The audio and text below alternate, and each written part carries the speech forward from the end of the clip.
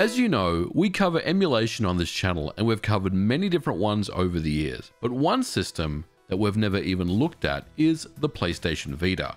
When we think about the Vita, we are immediately drawn to what an amazing handheld it is and continues to be.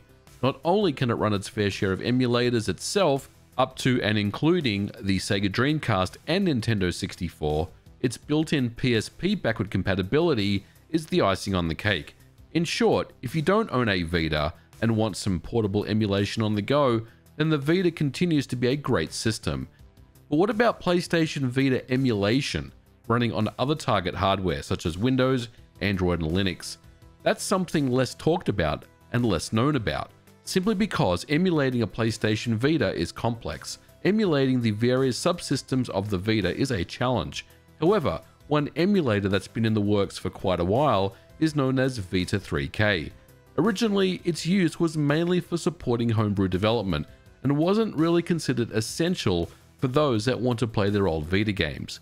But in recent times, Vita3k has seen some significant enhancements with a fairly impressive compatibility list.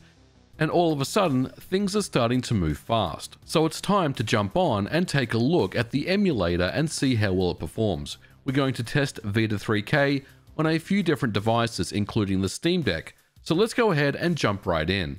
Now, first of all, Vita3k is open source and free to download. There are nightly builds available for Windows, Linux, Mac, and Android. So no matter what system that you have, you should be able to run PlayStation Vita games. Now, before we proceed, let's talk about general compatibility of the emulator. It's still quite buggy, prone to crashing for no reason, and there are performance issues which are noticeable with many games even on the fastest PC. As of the making of this episode, we're talking about 44% in terms of the total set of Vita games that can be considered fully playable.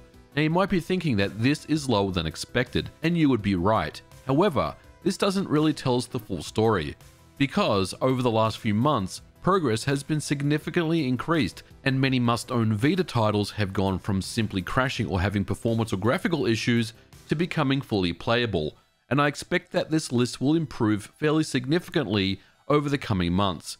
In short, there is some really good work that's being done here.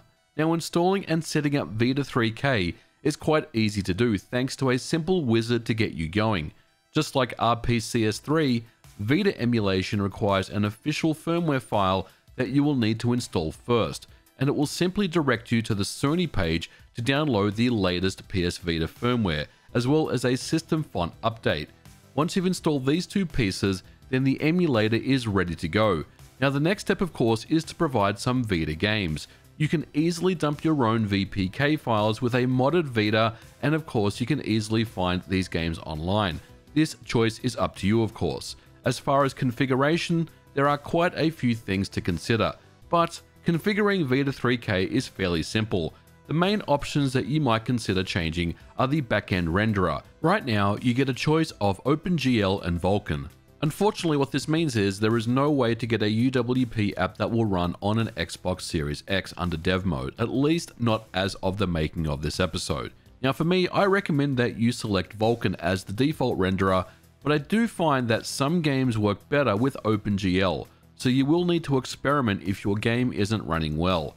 There's also the option to internally increase the resolution. I recommend 2x for a sweet spot and enable AMD FSR for your upscaling, but you can easily create game-specific overrides for all the games. As you go down through your game list, you'll notice a handy compatibility icon on the main screen that quickly tells you how compatible the game is. A green means that it's in the fully playable category, so it might be a good idea to take a look at the compatible list of games and see if the one that you want to play is on this list before proceeding. However, the Vita3k developers themselves indicate that because there's been some significant enhancements and improvements made to the emulation over the last few months, this list is not up to date. So it might be a good idea to go back and retest some of the games that weren't working previously, because you might be surprised. One great example of a game that went from pretty much a broken, buggy mess to one that's almost fully playable is Gravity Rush. Now, as you can see, Gravity Rush runs really well here, And I'm also testing it out on my Valve Steam Deck, which runs really well. Now, of course, we're talking about Gravity Rush, and one of the difficulties with Vita emulation is emulating the various features of the Vita when it comes to its emulation. And we're talking about things like touchscreen. Now, touchscreen is fully implemented in all the versions that I've tested on Vita3k. What this means is if you have access to a touchscreen like on the Valve Steam Deck, you can easily just simulate the touch functionality. And if you're running Vita3k on a PC that doesn't have a touchscreen, you can simply emulate the touch using a mouse. Now, unfortunately, when it comes to other features of the Vita, such as gyroscope functionality, that is still to be implemented, and I'm not really sure where that lives on the list of features to implement. But I do want to point this out, that even though a game such as Gravity Rush does finally run and it does look really good, there are still some things that need to be figured out when it comes to the Vita emulation. So let's go through a bit of testing. Now, I tested a selection of different games across a bunch of different genres. Now, because I'm someone that is more into the arcade style of games, there are a lot of RPGs, especially the Japanese style RPGs and things like that, that are very popular on the PlayStation Vita that I didn't test. But once again, go through that compatibility list, because my understanding is a lot of these games that were kind of developed in Game Maker, for example, will be fully playable. Now, as far as the testing that I did, I tested a range of different things. The first game that I tried was Uncharted. Now, this is a game that, once again, was having a lot of difficulty running under Vita3k traditionally. As you can see here, this is running on my PC, and it runs quite well. Now, this is not considered fully playable yet. It definitely does have its issues, but it absolutely does get in-game and offers a playable experience at least. Now, this is something that I found was quite buggy. So when I tried to run Uncharted on my Valve Steam Deck, now keep in mind, we're running a Linux build instead of a Windows build, I couldn't really get much success with Uncharted running under Linux. So your mileage will definitely vary, but this is a very promising start. Now, the next thing that I moved on to was TXK by Llamasoft.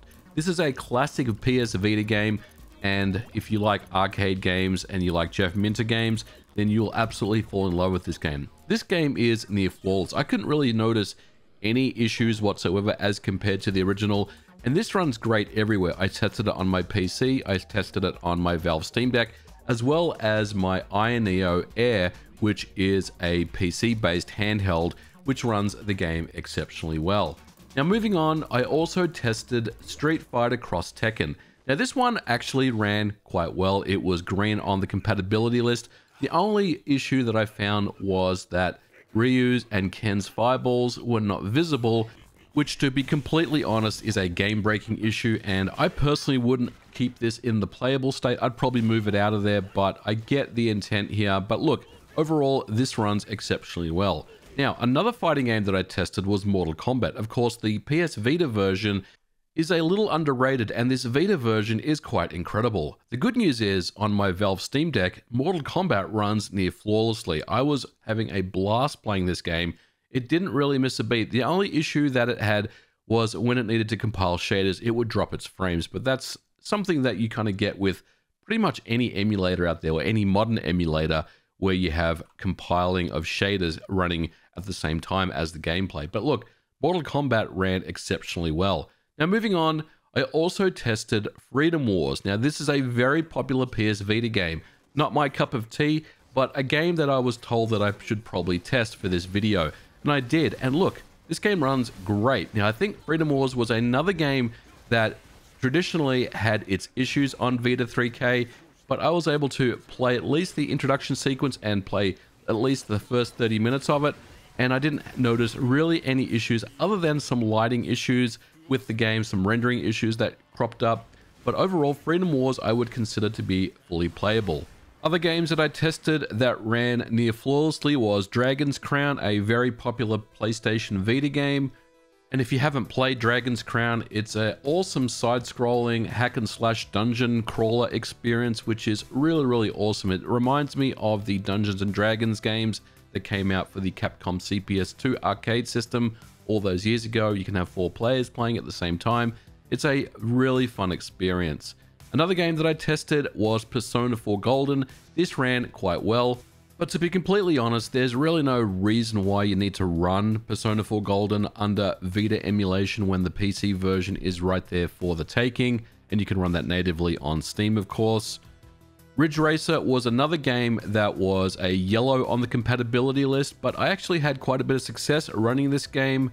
I used the Vulkan renderer rather than the OpenGL, and I got a lot of good performance. And of course, I only really played about an hour's worth before moving on, so there may be issues later on in the gameplay. Another game that I thought was near perfect was Virtua Tennis. This is by Sega, and I love the Virtua Tennis series. This game looked and ran great. 60 frames per second, didn't miss a beat other than the slowdown and stutter when compiling shaders, but the experience was really impressive. Ratchet & Clank The Collection was another game that ran quite well overall. It ran at 30 frames per second on my PC, and when running it on my Steam Deck, it ran quite well there as well.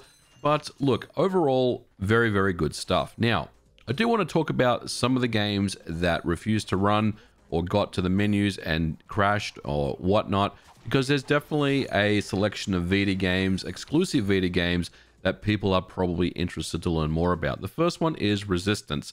Now, this is a AAA game that came out for the PlayStation Vita, considered a very good game. It gets to the in-game menu, but unfortunately, I can't get this one to go in-game. Hopefully, that's something that gets addressed in a future update, but for now, it doesn't run very well.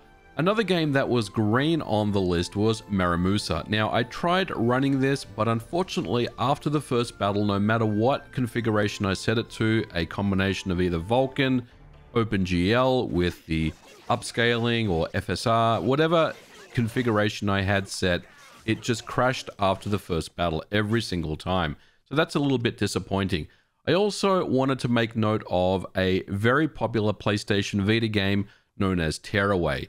Now, Tearaway is one of those fantastic experiences on the Vita, and unfortunately, it's still not possible to play on Vita3k, at least as of the making of this episode. Other games that I tested and couldn't get to run properly was Injustice, as well as Need for Speed Most Wanted. These are very popular PlayStation Vita games, but unfortunately, neither of them ran with any level of success. But I don't want this to end with a negative. I don't want to certainly take away from the really great strides that Vita3k has made over the last few months. Now, before I go, I also want to mention the Valve Steam Deck, because that is a very popular handheld that a lot of people have.